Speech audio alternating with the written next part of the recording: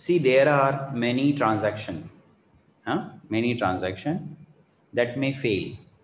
There are many transactions that may fail at any point of time. So what we have to do is we have to roll back that transaction to some instant. That rollbacking is not a setback to the system. Actually, it is the recovery of the system, recovery from the failure. So how we can recover from the failure, that will be decided by the recovery process. So let's say in a schedule, if a transaction Ti fails, then how to undo the effect of that transaction to ensure the atomicity property of the transaction.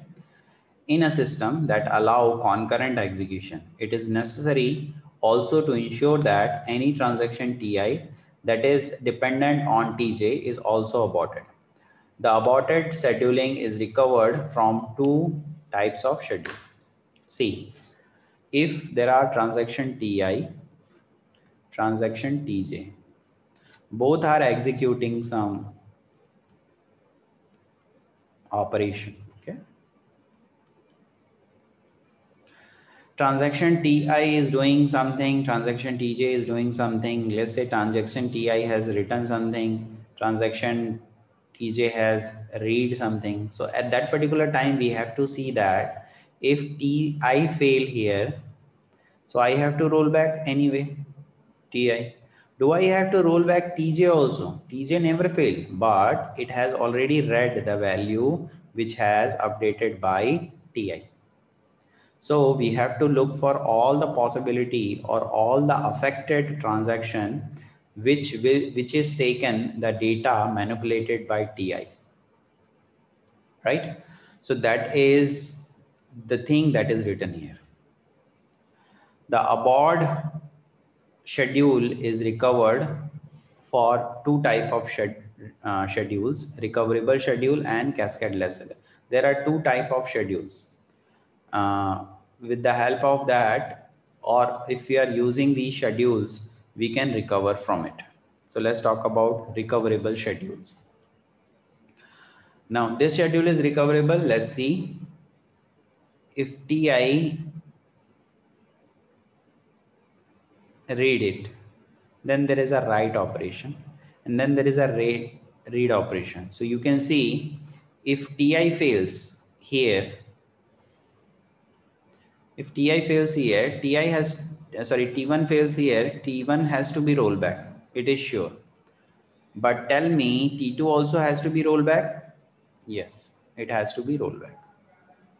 The above schedule in transaction T2 perform only one instruction read A. Suppose that the system T2 is commit immediately after executing read A instruction. Thus T2 commit before Ti does. Now T1 transaction has failed before it commit. Since T2 has read the value of the data item A written by T1, we must abort T2 to ensure transaction atomicity, right? So to ensure the atomicity, we have to roll back this also. It's a common sense. However, T2 has already committed and cannot be aborted. Thus, we has a situation where it is impossible to recover correctly from the failure. So it says that, let's say just after the read, it will do commit. If anybody will do the commit operation, it cannot be rolled back because it has already been committed into the database. So in that particular situation, what happen is we have to make some strategy in such a way so that the failure will be handled. If the commit happen immediately after read instruction is known as the non-recoverable schedule. So if commit occur just before that, then this is not possible. Means abort to T2 is not at all possible. This is called non-recoverable schedule. What is the meaning of recoverable schedule? Recoverable schedule is one where each pair of transaction Ti Tj such that Tj read the data item previous to the written by Ti, the commit operation of Ti appear before the commit operation of Tj. It means that commit operation here it will be occur first, then the commit operation of T2 will occur.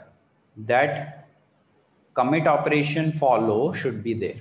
Means if T2 has read the value from T1, so T1 commit operation will be done first, then T2 commit operation will take place like this. That is called recoverable schedule. Now let's talk about another type of schedule which is called cascade-less schedule. The above schedule, what happened into the above schedule? Let's analyze it. Read A, read B, write A. Read A. Somebody has read A, write A, then read A. So here you can see T1, if T1 fail, T2 has to roll back. If T2 fail, T3 has to roll back because everything is linked. In the above schedule, T1 write a value on X that is read by transaction T2. Transaction T2 write the value of A that is read by transaction T3. Suppose the transaction T1 fails. So T1 must be rolled back since T2 is dependent on T1, and T2 must be rolled back since T3 is dependent on T3. T3 must be rolled back. So in that way, see, when T1 is roll backing, so this is failing. They are not failing. But because T2 is dependent on T1, so it is also roll backing. And if T2 is roll backing, definitely T3 has to be roll back because T3 is also dependent on T2. That is called cascade rollback. In this phenomena, a single transaction lead to fail, then the serial of transaction rollback is called cascading rollbacking. Cascade-less schedule. What is a cascade-less schedule? Cascading rollbacking is undesirable because it does some amount of work. The cascade-less schedule is one where for each transaction, a pair of transaction Ti and Tj, such that Tj read the data item previously written by Ti. The commit operation of Ti appear before the read operation of Ti. It says that, what is the meaning of cascade? It says that whenever there is a read operation, somebody has written it. So just after the return, there should be the commit. Then only you can do the read operation. Then there is a write operation, you will do commit.